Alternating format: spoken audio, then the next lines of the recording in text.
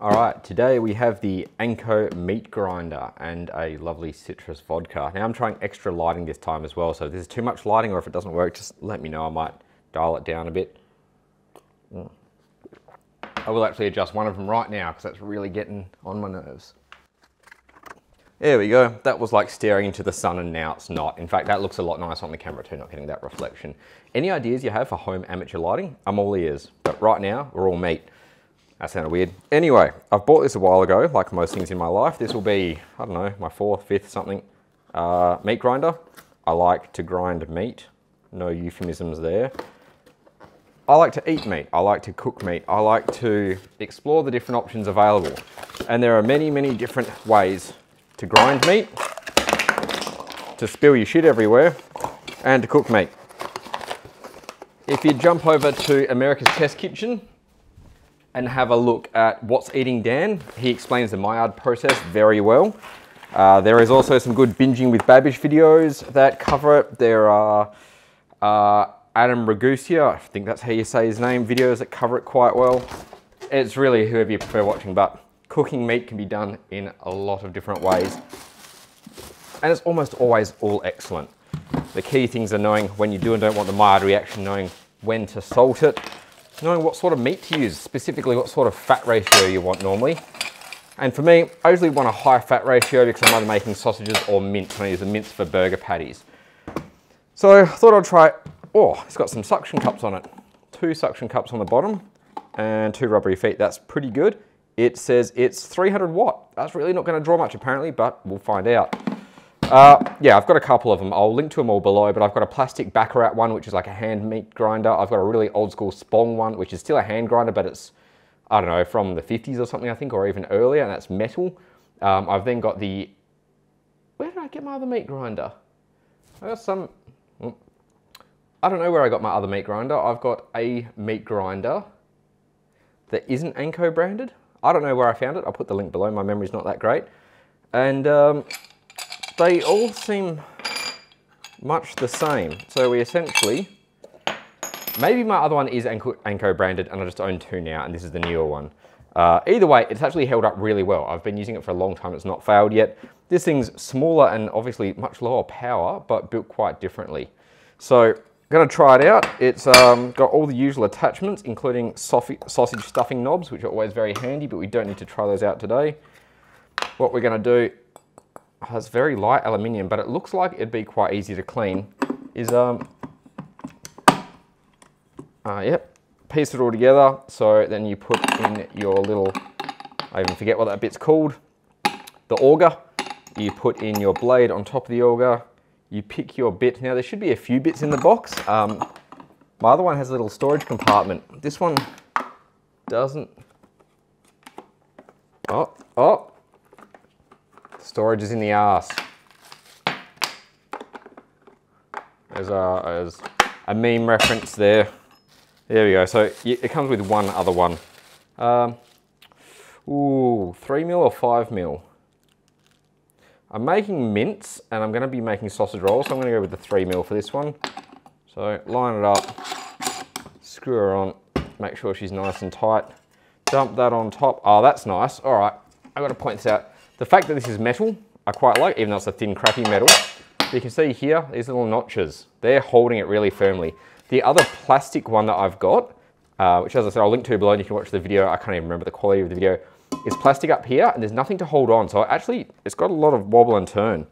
This is an interesting design. You've got some other feeding mechanism here that I'm sure, that's to push into it. That's to feed into it, but oddly it's got a lid.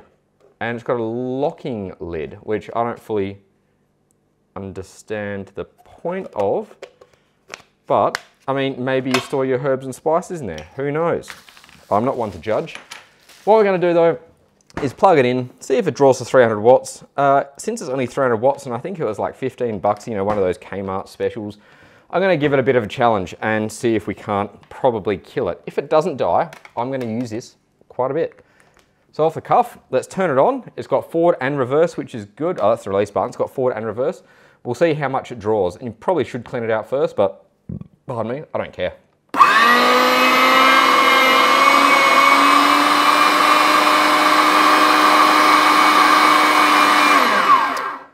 That is loud as fuck. It drew 300 watts though, as we could see. So it does as it's told. First thing we're going to try then. This is going to be a problem. I didn't consider it. It's a bit lower than my other ones. The other ones fit into that. I'll feed it into... Oh, no, I'll save that one for now. Let's get another bowl out. Sweet. We'll feed it into this one, and we've got a variety of things to feed into it. First thing we'll start with is... Which side am I going? 2 different types of porterhouse beef. So I've got it cubed, and I've got it just strips of it. They're about 1/2 inch or 2.5 centimeter cubes and strips. Cubes are usually best. Strips can be challenging because the sinew gets wrapped up and stuck in it. So we'll do the cubes first, see how she handles it, keep an eye on the current, and then we'll move on and give the strips a go. Then we'll do my favorite method.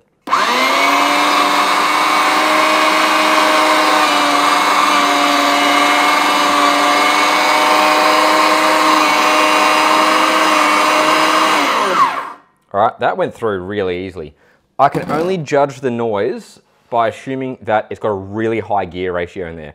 So it only needs 300 watts and it's really, like, it's screaming at you because you might have like a 20 or a 30 to 1 gear ratio. So the auger's moving nice and slow, but it's got a lot of torque behind it. We're gonna find out, that's for fucking sure. All right, strips.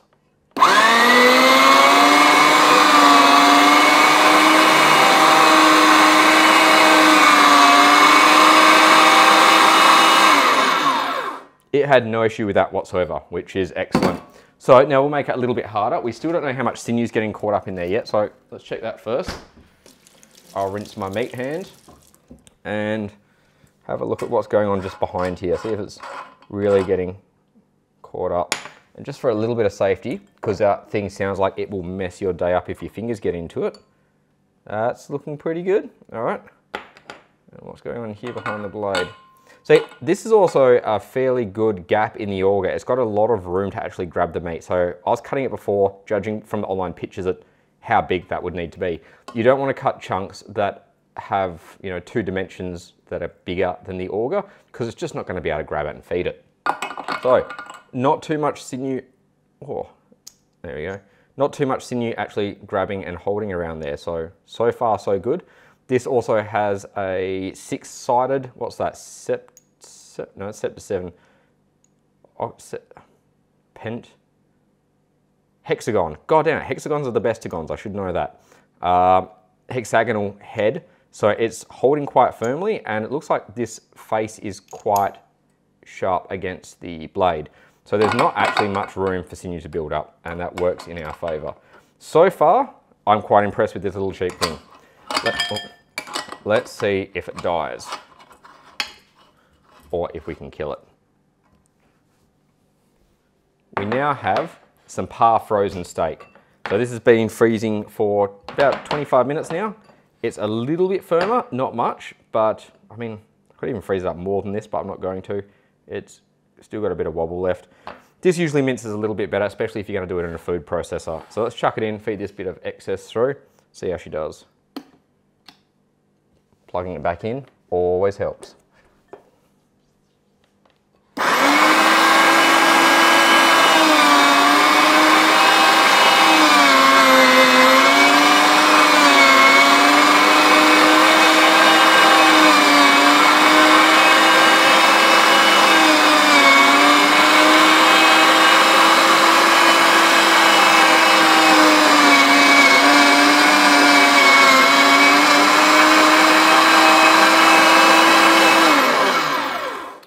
It really didn't seem to care that it was a little bit frozen. It kind of sat maybe between 260 and 320 or so watts, which I think is pretty good. So now we'll clean it out with something a little bit crunchier. See how it goes with that.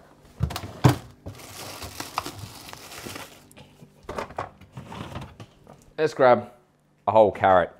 Now, normally you might want to shave your carrot. I'm not going to. I'm going to take the top off and the end. The worms can have that. And it's just going to have it.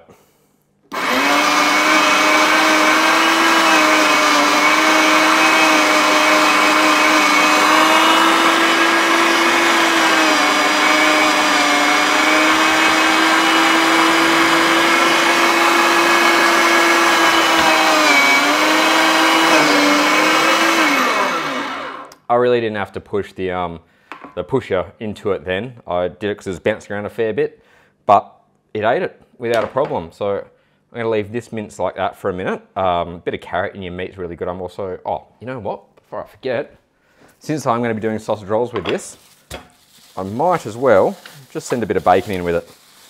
Let's go. Oh yeah, 4 sheets of middle cut. I think that's middle, short cut, sorry. And I'm just gonna post it into the hole like that.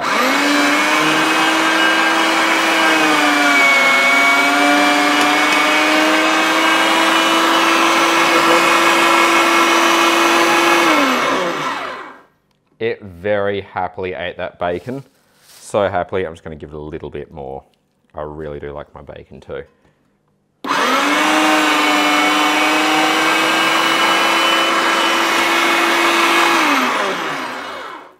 Do not ever shove your fingers in the top of that thing. I kind of did then. It was turned off at the time. If there's someone else near you, definitely don't do it. But even when it's turned off, you just shouldn't do it. It's not safe, especially if you've got long fingers. I look like I'd be fairly safe there, but it's a hard part of the body to repair, as most parts are. So now, let's knock it up a notch. We've got a bit of carrot, bit of bacon, and that's going to be fine for this next little recipe we'll put through. Bit of chicken, slightly different through the blender. If it did pork, it should do chicken, but this is a bit of a precursor, and you'll see what I mean. So let's send this through.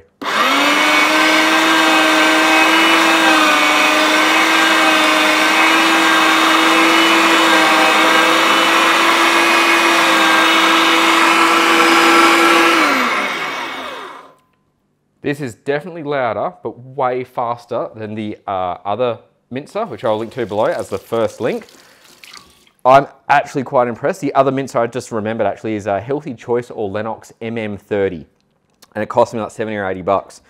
This thing's smashing it, but we're gonna have a bit of a decider now, because I do mince things that you shouldn't sometimes, and you know, you might want to make some pet food or something. You might want some cartilage or even some chicken bone in there, which can be good for your pets, I think. I'm not too sure, I don't have pets. It might kill it, it might not. For this though, I'm gonna chuck some glasses on in case a few shards get sent out. And I'm just gonna put this pot that way up in the way there, just in case they really splinter out in that direction. So I'll go the cartilage and then the 2 bits of bone, and we'll see what happens to it. And keep an eye on that too.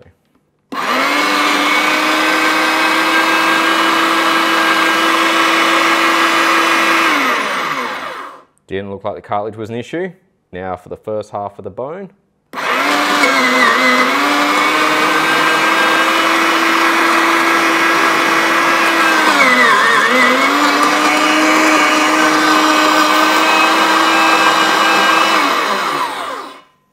It completely minced that bone up. I'm quite impressed. It definitely slowed down, but it really didn't seem to have an issue in the end, and that's looking pretty good. Let's, by the way, this is really good if you put it in like a cotton bag in a soup. Now that that's minced up and you've got all that marrow and blood, that's a lot of flavor in your soup. There's bone in there as well, so you don't want to actually let it out in your soup. But if it's in, you know, cheesecloth or something where no small bone shards can get through, you're right as rain. For the most part, don't take my word for it. You shouldn't choke on anything that's gone through there anyway, but cooked bone is not good for you. So get that out of the way. That's of no use to me. The compost can have it, and we'll just have a look at what sort of state this is in now. All right, so blade's looking nice and clean. There's a little bit left around the auger, but it hasn't, you know, hasn't got any sinew built up around it. It's actually in, yeah, in decent condition. Let's pop this blade off. The blade does grip a bit, but that is also a good thing. You can see there's a bit of, actually, there is a bit of oil built up in there, and I don't know if you'll be able to see, but there is a bit of rotation, like it's cammed out just slightly, maybe by 1.5, 2.5 degrees. You kind of expect that, but it means this isn't going to be a long-term machine. It's not going to be an everyday use machine. It's, come on camera, sort your shit out. It's not for a kitchen, you know, like a commercial kitchen. But that's all that was left in there. I'm pretty happy with that. I'm pretty happy with this. It held onto the ground, it didn't wobble about, it was fairly cheap, it didn't hesitate when there was bones. It consumed 300 watts like it said it would.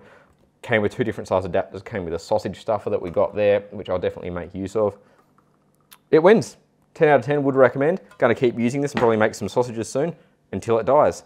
Till next time, folks, take it easy. Don't forget to wash your hands.